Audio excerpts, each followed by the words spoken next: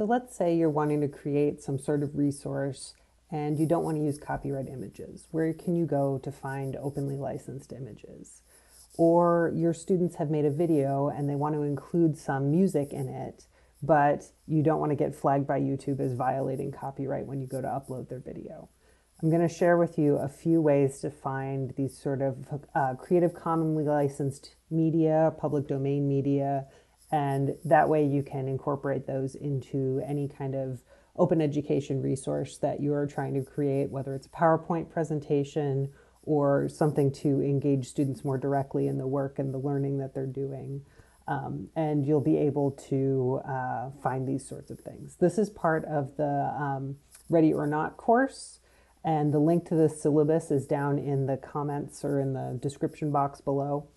And so please feel free to check out those other resources. Let's get started. My personal favorite place to go is Wikimedia Commons. And if I spell it right, it gets me there a little bit faster, but not too much. Wikimedia Commons is a place where people can upload images. So let's do a search for a leaf. Say I'm doing some sort of biology presentation, and I want to include some images of leaves in there. So as soon as I search, all of these user created images or uploaded images will be here. And one of my favorite things about Wikimedia Commons is that you can sort by license. So sometimes I want to make sure my images I'm using are Creative Commons licensed. And so these categories here get more restrictive, or I guess less restrictive, I should say, as you go down. So this first one is used with attribution and same license. So that's Creative Commons by share alike. And when I click on that, it filters out any images that have a more strenuous set of requirements or restrictions on them than that one. Going down the list, used with attribution, that just means I have to cite the author. So let's say I like this leaf. From this tab, I can see that the author is here and that they're using a Creative Commons Attribution 3.0. So let's say I'm going to make a slide deck with these. I can copy this image, paste it in. I'm going to give a new, just going to be a little bit ridiculous right now. I've got the image, and then either on this slide somewhere or down here in the speaker notes, to properly attribute it, I'm just going to say leaf image by, and then paste in the person's name, cc by 3.0. If I'm being even more fantastic, I can copy the link to this image. Ooh, I don't think that's the link I want. I think I want the more details link. So I'm going to copy the link address and then add that as well so that anyone who's viewing this slide presentation can go to the original image and see the full license. CC BY 3.0 matches what's on here, Creative Commons Attribution 3.0. The attribution license is the BY license. I can also see more details here. This is nice because it gives me this image in a variety of different sizes. I don't often want an image that is this big, but if I wanted a detailed section, I could do that. It also allows you to play this fun game with kids where you can really zoom in on one tiny section of an image and have them guess what it is, and then kind of gradually expand out. But the larger the image, the greater the file size. So you want to make sure that you're choosing the size of image that you need. I'm pretty happy with the one that was the default here. It's not too big, but it's not small or pixelated either. So this will often give you some more information on the image. A lot of this is not stuff that you need to include, but it has more information on the license and that sort of thing on here if you're not sure or if you just want some clarification. Okay, let's go back to our leaf search. A lot of times when I'm in a rush, I don't want to deal with any kind of attribution. I want public domain images. And so no restrictions will get me the public domain images. These are images that you don't have to cite in any way.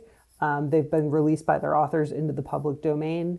And so you can just use them without any kind of citation or thing like that. And that will be symbolized here by this public domain unlocked item. A lot of times I will still include the person's name who wrote it, but say that it's in the public domain. It just depends on how much of a hurry I'm in for things. When you go to this info page, the author will say, it will usually say something like, this work has been released into the public domain by its author. Government organizations a lot of times will release their stuff into the public domain just by virtue of them being taxpayer funded. So like if I wanted to look at a picture of space and look for no restrictions, a lot of these are probably going to be NASA images.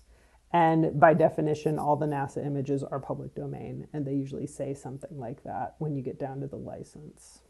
Not on this one, but you get the idea. Okay, so that's fantastic for finding images. I will caution you, this is like searching any other image on the internet. These are not all they're not all school appropriate images, and you want to be careful what kids are searching if you're having them look for their own stuff on here, just as you would on any internet search.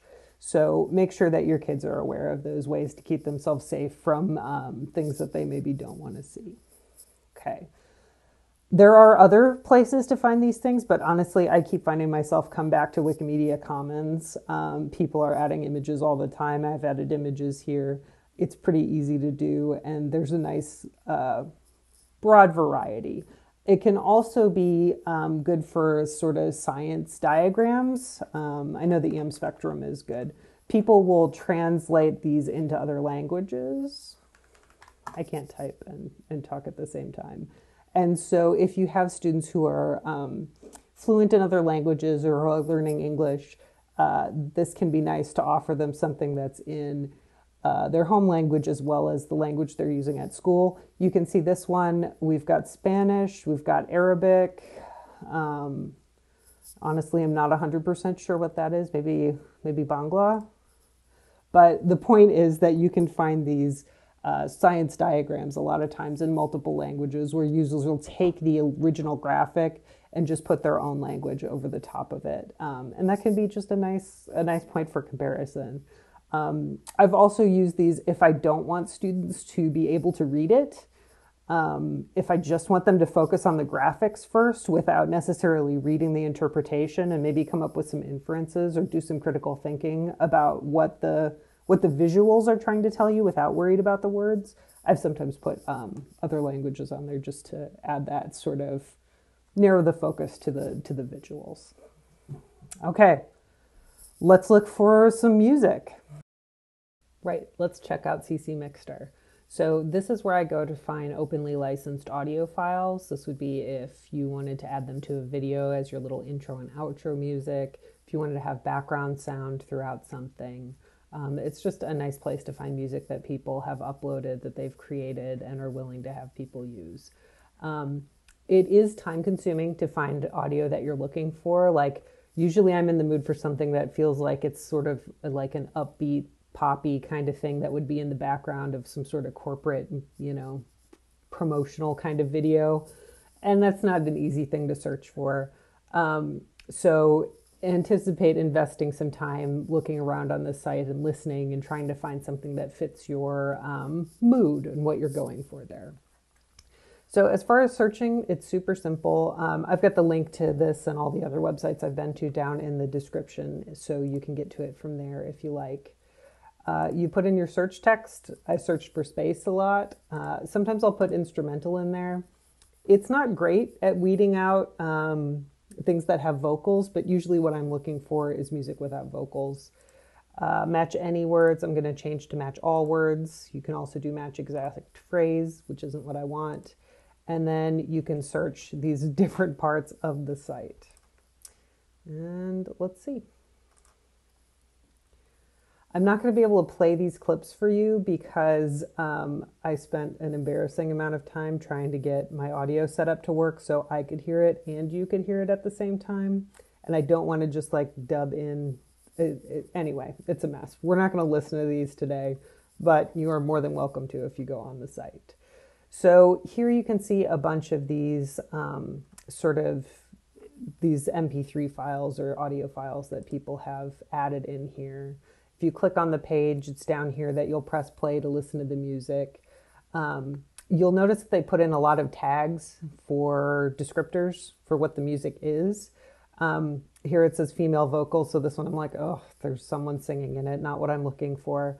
But it does often, like, they're usually not singing the entire video, so if you're just looking for a short clip, you can kind of get away with that.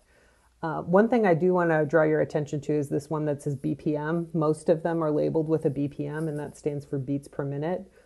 90 to 95 is pretty moderate. It's not super fast, not super slow.